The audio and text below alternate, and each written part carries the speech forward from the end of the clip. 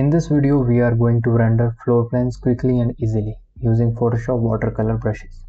After watching this video, you will be able to render all types of plans. It would be a step-by-step process, so make sure you watch till the end.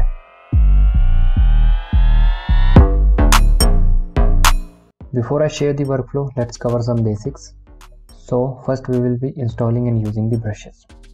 First, download the brushes from the link in description. After downloading, open Photoshop and select brush tool by pressing B. Right click, go to the settings icon and click import brush. Now select the file which you have downloaded from the link and click load.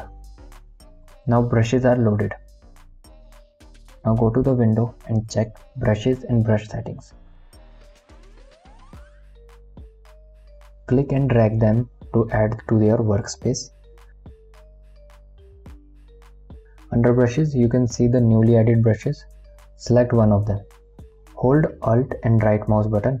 Now drag left and right to change the size and up and down to change the opacity. Now to add randomness to the brush, we will go to the brush settings. Now under the shape dynamics, increase the size jitter and the angle jitter slider. Now with every click, brush will change its angle and size. Next, we have masking. Masking means to hide partially or completely some part of a specific layer. So to do this, first select the part which you want to see and then click on this mask icon. It will hide the rest of the model and show you only the selected part. To learn more about these tools, you can check the link in description of the specific videos. Now let's move to the main part and start rendering the plan. Click and drag images to add. Add new layer and name it as site. Press B to select the brush. Select this watercolor brush. Go to brush settings. Click shape dynamics. Increase the size jitter and the angle jitter. It will now change the size and angle with every click automatically. Select a green tone color. Now start painting all over the sheet. Make darker on the borders of the house.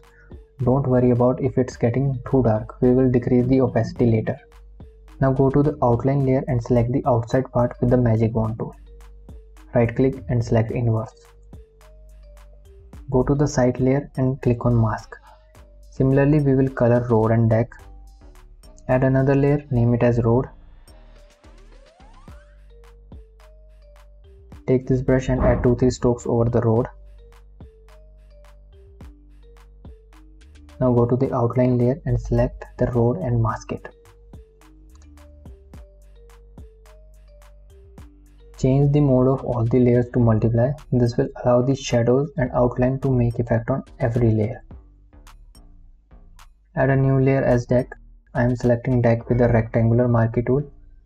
Brown tone will be perfect for this. Now with watercolor brushes, start painting from edges toward the inside part. We have to delete the color over the chairs. So select the chair with the lasso tool. After selecting, press delete. Shadow seems to be little light. So we will add an adjustment layer of levels over this. Adjust the middle slider to make it darker. Now select the carpet area with magic wand tool. Add another layer, name it as indoor. Press shift and backspace. Choose color. Press OK. Change the mode to multiply and decrease the opacity so we can see the floor through it. Now let's add some trees. We will add trees with the tree brushes.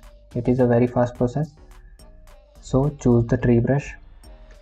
Remember to add them to a new layer. So later if we want to adjust the opacity, we can do it. As this tree brush has its own shadow, so its shadow should match with the rest of the plan shadow. So adjust the angle of brush from here. I am rotating it by 180 degree. Choose a dark green color for it and add them of a different sizes. Site is too dark, so decrease the opacity of it. Now we will add forest around it. So for that, choose a different tree brush. Under brush settings, add some size jitter and angle jitter. For this we will add opacity jitter too, which will change the opacity after every click. Add new layer as forest and paint the edges of the sheet. Adjust opacity of the layer. Check what suits best for this scene. Road seems to be little light, so to increase its darkness, we will add a layer over it of levels. Move the middle slider to adjust the darkness. Now hold Alt and click between these two layers to clip the adjustment to a layer below it. Now effect of this layer will only on the one layer below it, not on all the layers. Now after little bit of the adjustment in opacity, we will add the final touch to it. For this, first we will press Alt, Ctrl, Shift and E at the same time. This will merge and copy all the layers to a single layer. Now go to the filter and select camera raw filter. Adjust these different parameters to give a final touch to it and then press OK. So this is the final result we achieved. Hope you have learned something new with it. Share your comments below and don't forget to subscribe to see more architectural content. This is iArchitect signing off.